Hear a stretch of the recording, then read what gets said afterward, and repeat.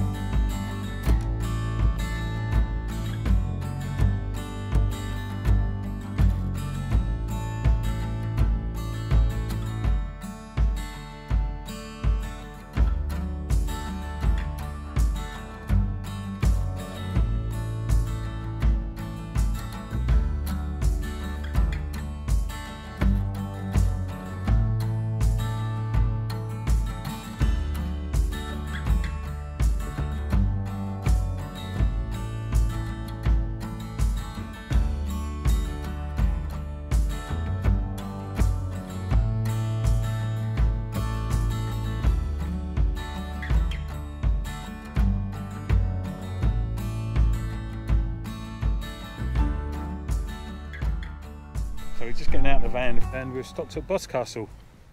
And it's very, very pretty. We don't know much about it, apart from it's got a witchcraft museum, which isn't open today unfortunately, but it's very, very pretty.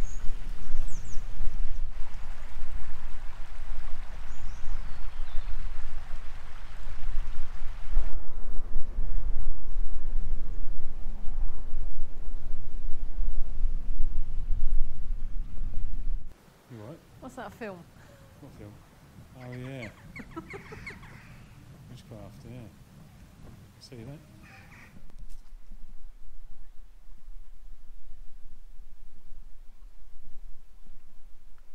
What film's that from then? The Ritual. Pardon? The Ritual.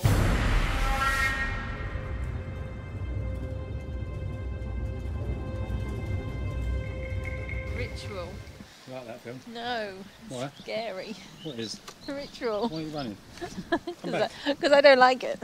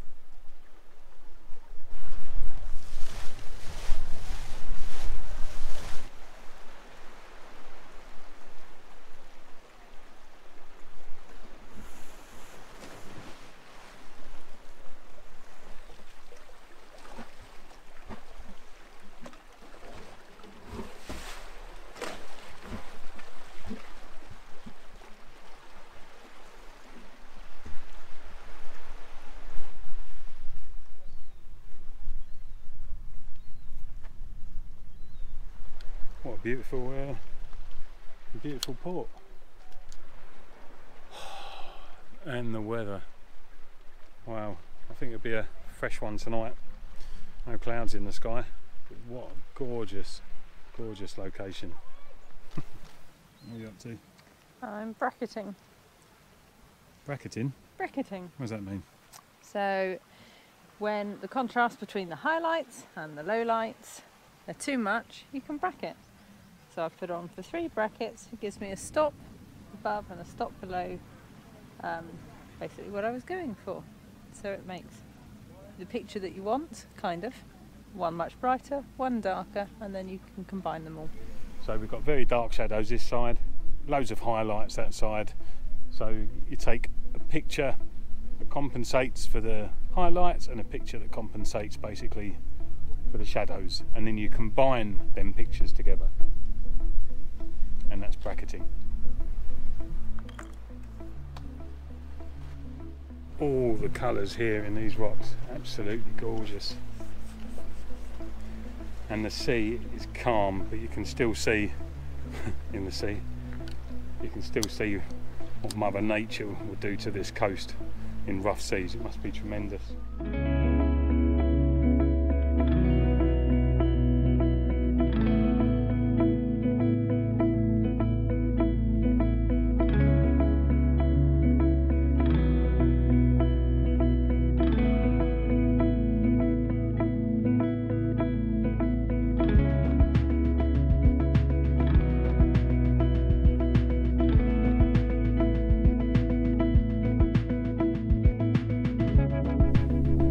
Boscastle is a village and fishing port 5 miles northeast of Tintagel and 14 south of Bude.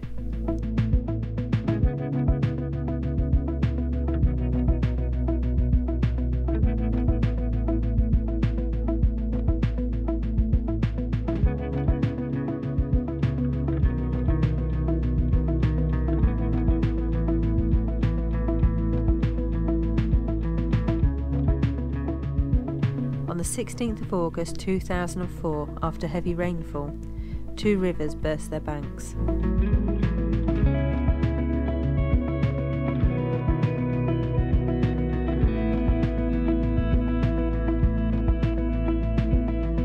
About 2 billion litres of water rushed down the valley and straight into Boscastle, causing damage to buildings and sweeping cars into the sea.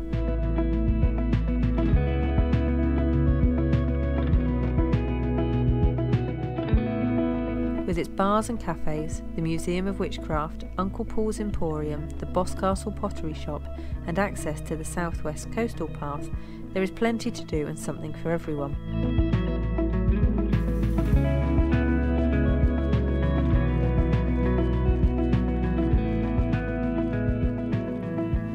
So Claire's just walked off up the top a little bit further to see if she can get a picture of the rock formation that's you've probably just seen with the drone footage. She's going to see if she can get a picture of that. It's quite a complicated place to get to, I think. I don't think it'll be easy to get a composition from that. Best composition would be down the bottom so you can see the size of it. But yeah, nice. God, it's just lovely being out. We've got such good weather. Unbelievable. The UK's got it all, hasn't it? Absolutely got everything. Every single coastline, inland places, it's just so beautiful. I'm so privileged to be able to get out here and take pictures of it. Those of you with good memories may remember in 2004 Boscastle making the national news due to horrendous flooding. Here's a few pictures of what actually happened. Absolutely got smashed, it did. There you go. So I think this is Cornwall. I think ports, rocky cliffs. If it stays blue sky, that'd be really good. But we do need something to add to the contrast. So we don't want blue skies all the time. But they'll certainly do for now. They'll certainly do for now. So let's take a walk back down into the little town. We need something to eat. I'm reluctant to buy a takeaway or anything like that, so we might have to do some nachos or something, and then we need to find a park up, which isn't going to be easy along here, that's for sure.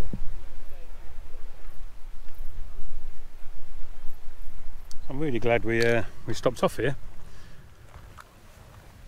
It's a shame the Witchcraft Museum isn't open. I bet that's pretty interesting. But there you go, we've arrived late. And it's a Sunday, so win some, lose some. Yeah, really picturesque place. Claire can't stop but keep snapping. I don't blame her. I'm taking a few, but not too many.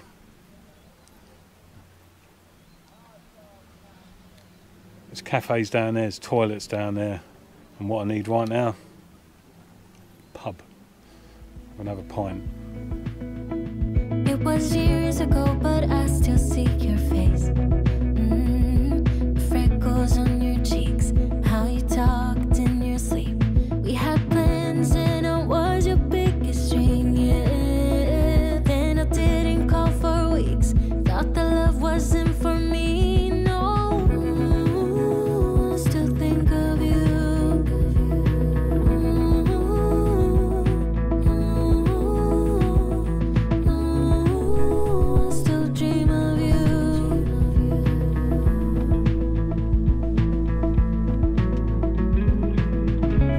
there's a knack to making a van bed. There's nothing like you ever do at home.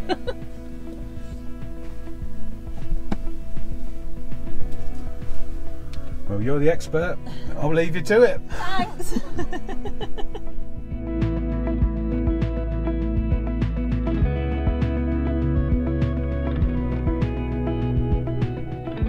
Good morning from Tintagel, Cornwall. We drove around last night. To be honest, guys, we're struggling to find off-grid park-up locations. There's so much farming down the narrow lanes in Cornwall, and obviously all the other built-up areas are well, it's just difficult to find parking, to be fair. So we came on through Tintagel, not expecting to find anywhere.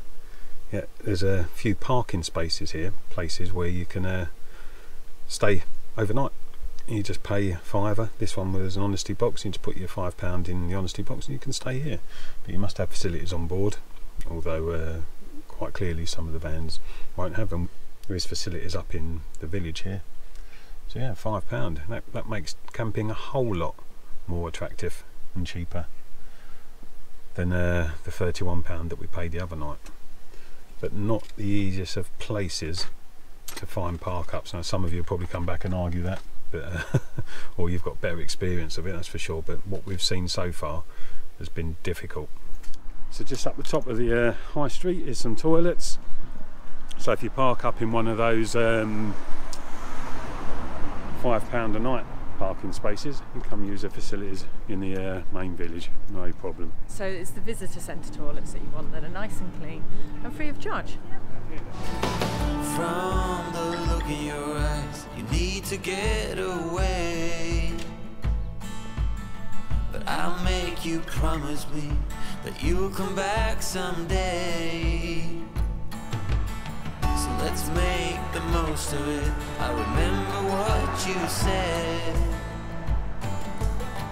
Up in the Ferris wheel, we're kissing in the shades. Oh, I wish that you could stay. I don't care about the other one. So we're on a bit of a scouting mission to go and see Tintagel, see if we can get some photos later this evening. We're not going to take any today, right now, because the sky is really quite flat and grey and not what we're after. So yeah, we just looked at going in, £21 each if you want to go in and see and see the castle. But you can just wander around the outer grounds and I think down to Merlin's Cave, free of charge. It is very steep, so yeah, be aware the start of the walk down is quite steep. There is a Land Rover that can take you. I think it's £250 for an adult and £150 for a child, something like that. That will take you from the top down to the castle if you need it. And a Celtic bagpipe person playing.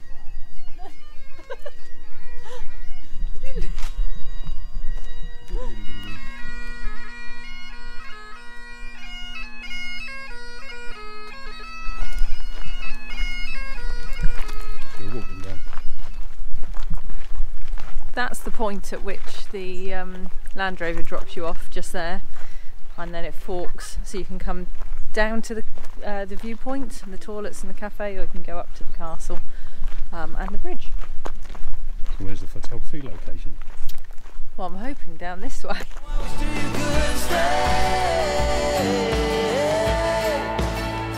I don't know how it's gonna be, but it's gonna be you and me.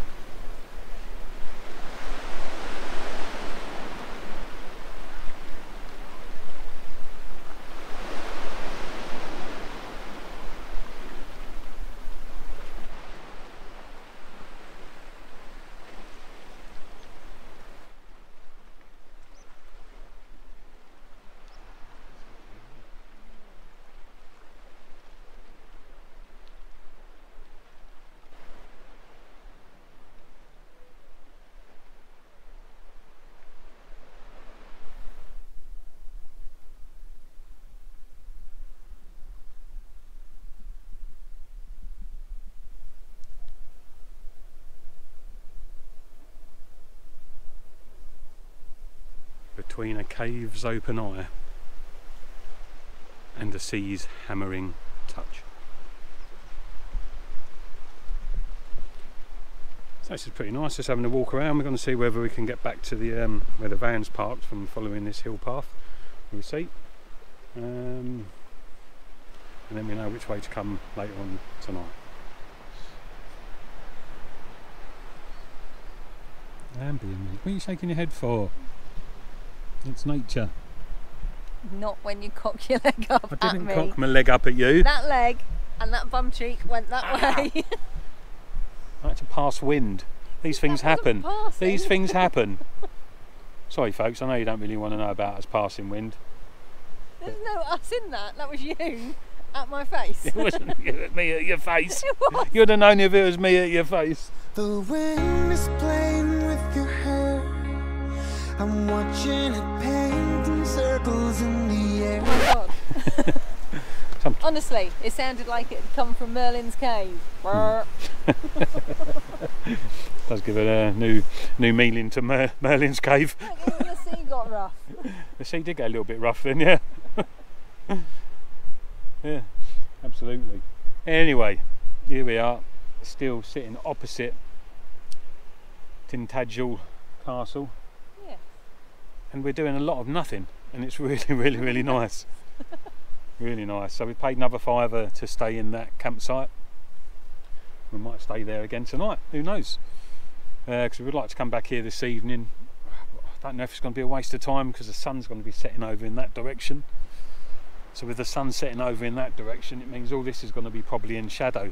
The only thing that will recover this from a photography point of view is if the sky lights up. Yeah. And also if it's a real clear night, if we can get the Milky Way in shot or something like that. But there's no guarantee where we're sitting is in the right place at all. We've had a little scout around, which is really cool. And it's just nice sitting. What do you think about the Cornwall so far on the van side? It's difficult, really difficult. Part of it's the makeup, the geology of the place. Obviously it's seaside, but it's steep cliffs, so there's no parking on the side of them. And the farmland here, loads and loads of farmland, and those farmers are not giving an inch. So yeah, it's quite difficult. I think we said earlier though, Tintagel's actually quite switched on with its parking.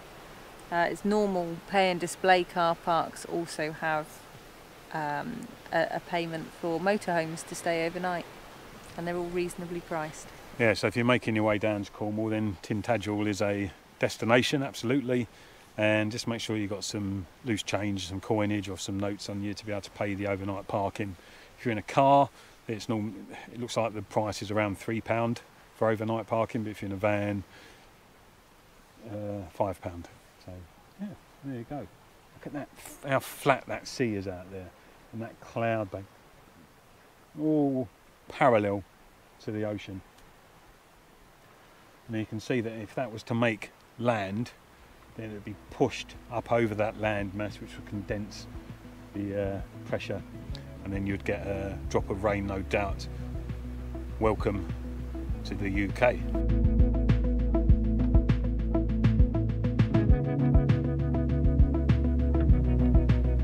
So we can't resist, we're going to head back to the van. I can just see the top of Freddie from here. I can see Camelot Hotel, is it? Or Castle? Castle Hotel, Camelot, whatever.